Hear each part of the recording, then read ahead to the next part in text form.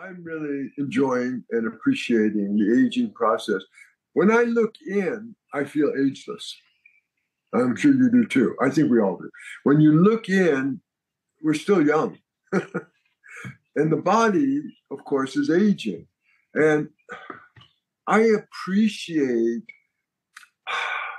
the aging process because I do feel life gets easier and more joyous and happier. I'm happier and it's more joyous.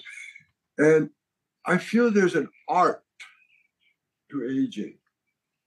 It really becomes an art and something we can learn more about and appreciate more.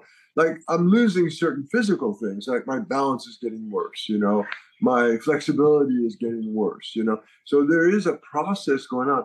But actually my body feels very good and very relaxed and very comfortable sitting in it or being in it. And I think the key is really loving our body, appreciating our life, and appreciating the process of aging and not fearing death. It's just another process of Bardo, another transition. And I think the more we see that death is not something to fear and aging is not something to fear or to push away, but to embrace and appreciate, the better it is. And it's all about the art of aging. Loving it. It does get easier.